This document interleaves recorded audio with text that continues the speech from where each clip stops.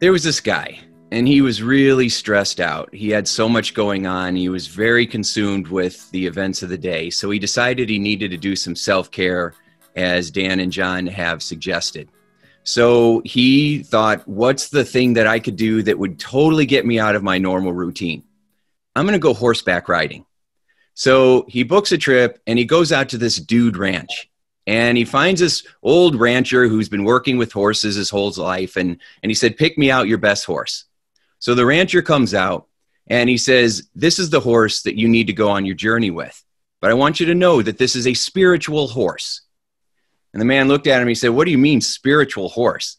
And he says, it's a spiritual horse. He says, if you want this horse to go, if you want it to move, he says, you got to say, praise the Lord. And if you want the horse to stop, you have to say, hallelujah. And the guy's like, are you kidding me? The rancher's like, I'm serious. If you want the horse to go, you got to say, praise the Lord. If you want it to stop, hallelujah. So the guy climbs on the horse and he's like, oh, brother. And so he's like, come on, horse, let's go. Let's go. Giddy up. The horse isn't moving. Come on. Let's go, horse. Let's go. Giddy up. Horse is not moving. So finally the guy says, oh, praise the Lord. And the horse rears up and takes off, galloping at full speed. And the guy's just hanging on. He's like, oh my gosh, he's just hanging on this horse, hanging on this horse. He's like, stop, slow down. The horse isn't stopping. Eventually they get so far down the road that this horse is moving towards the edge of a cliff and he's not slowing down. And the guy's like, stop. The horse isn't slowing. Stop. Finally he remembers, hallelujah. And the horse stops right at the edge of the cliff. And the guy goes, oh, praise the Lord. So words matter, right? And today I want to take you on a journey back 500,000 years ago to the time when the Neanderthals, the cavemen, as we say generically, back when the Neanderthals roamed the earth. And the Neanderthals roamed for about 500,000 years, people say. And so they were strong, tough, built to handle the ice age, and they were our ancestors. And they were strong and they were resourceful. And one of the things that happened to their brain, because their brain was very primordial, it was very animalistic in the very beginning. 500,000 years ago, our brain was built to survive and survive only. And so the brain began to develop systems to prepare itself from danger. So if there was an animal lurking in the bushes, all of a sudden we would get this sense that would come off that we call stress or anxiety. And it was designed to keep people safe.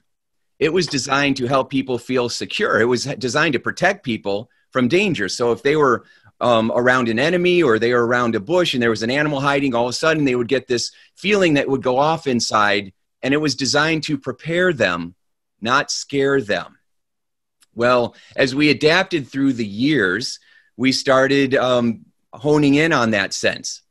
And our brain began to hardwire these two systems into us. And the first one was the fight or flight response. And that is when we feel stress and anxiety. All of a sudden, our senses become more aware. We become more alert. We become more tunnel vision on what's happening in the moment. Our body releases adrenaline and cortisol into the brain and into the blood so that we are able to run away from danger or run into it in order to defend or save or rescue or ward off, potential threats. And so it is a very useful and powerful resource to have inside of us. Sometimes people want to get rid of anxiety or stress, and I don't think that's a good idea. I'm not sure you can anyway, but it's not a good idea because it's there to serve you. It's there to prepare you, not scare you.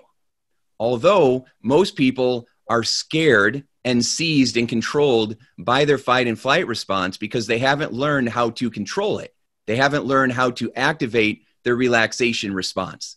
That was the second system that was developed in your brain. It was designed to calm and cool you down afterwards.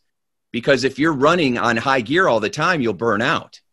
It's like being a race car that never takes pit stops. It won't finish the race. And so the relaxation response is the part of us that allows us to feel more peaceful, more safe, more secure, more resourceful so that we're able to make more logical decisions. We have our prefrontal lobes that were developed over, millions of years that allow us to be more rational, more calm, and to be able to make good choices instead of just reacting based on old instincts from the past. A lot of times we react in situations, and then afterwards we have to make things better because we created more problems than there actually were. Like people freaking out and buying up all the toilet paper, right? They actually created a problem that did not exist before.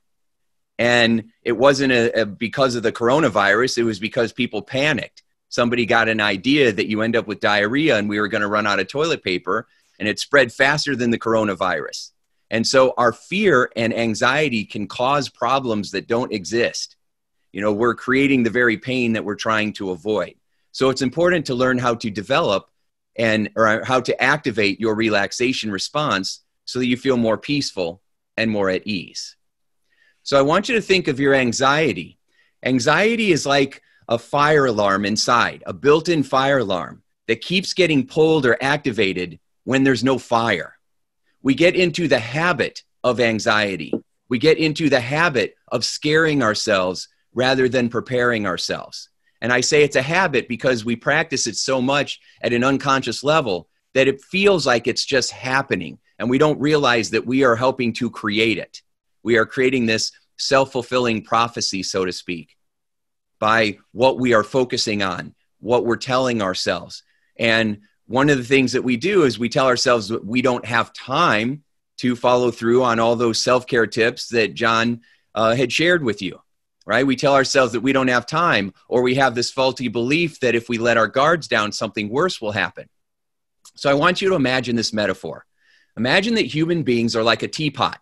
We're like a tea kettle, and we are going on the fire, and the fire is life. The fire is stress. And as teapots, we are built to handle the stress of the fire, okay? However, if you don't take that teapot off that fire and allow it to cool down here and there, then you hit a boiling point and whoo, you blow your steam, right?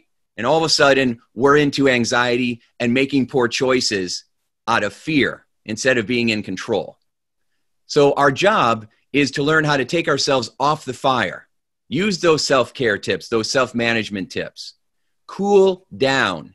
Know that this is a very valuable part of your ability to stay secure and of your ability to lead.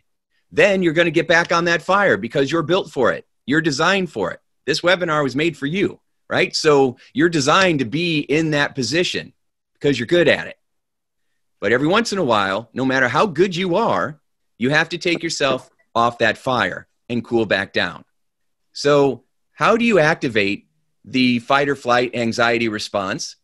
And how do you activate the relaxation response? Well, we create these emotional states. An emotional state is a feeling. You can feel confident, you can feel depressed, you can feel outgoing, and you can feel shy. You can create a sense of ease, and you can create a sense of panic. You can feel ecstasy, and you can feel worry. You can generate any kind of emotional feeling that you want. It's just that most people don't know how to do it intentionally. We're mostly just reacting based on what's going on in the situation, and more importantly, based on the beliefs that we have developed as children. And so those unconscious beliefs cause us to see the world as a safe place, as a dangerous place, as a school, as a box of chocolates. And sometimes people think that life's a bitch and then you die. It's your interpretation of life that determines how you feel. There's an old ancient phrase in the Jewish book, the Talmud, and it says, you don't see the world as you are, or you don't see the world as it is, you see the world as you are. So if we want to create any kind of feeling, this is how you do it. We're going to focus on how you hold your body, your physiology, what you're focusing on and what you're imagining in the theater of your mind, and then what you're saying to yourself in your own head. So let's break it down for anxiety. If you want to fire off or activate the fight or flight response and be full of anxiety, here's how you do it. 1, your physiology, your body. You're going to breathe through your mouth, short, shallow, upper chest, or you can hold your breath for maximum anxiety, right? So right? When you breathe short, fast, tight, like you're hyperventilating, it causes the body to get tight. If you want to feel anxious, you want to hold as much tension in your body as possible. You want to walk around feeling tight. You want to hold that stress in. You want to hold it all in. I know a lot of first responders are great at holding it all in, thinking that they're lifting and carrying around the weight of the world. But that is not a good practice. It's important to let that out, to delegate and share that pressure with others, not hold it in so that your heart blows up. And now how are you supposed to help anybody else if you can't, be there, if you are not taking care of yourself? So self-care is essential for leadership. But if you're firing off the fight or flight response, then you've got to hold that energy in, and you also have to speed up. Now, I've been helping people with anxiety for 25 years, and the thing that I've noticed more than anything else is you cannot feel anxious in slow motion. It's impossible.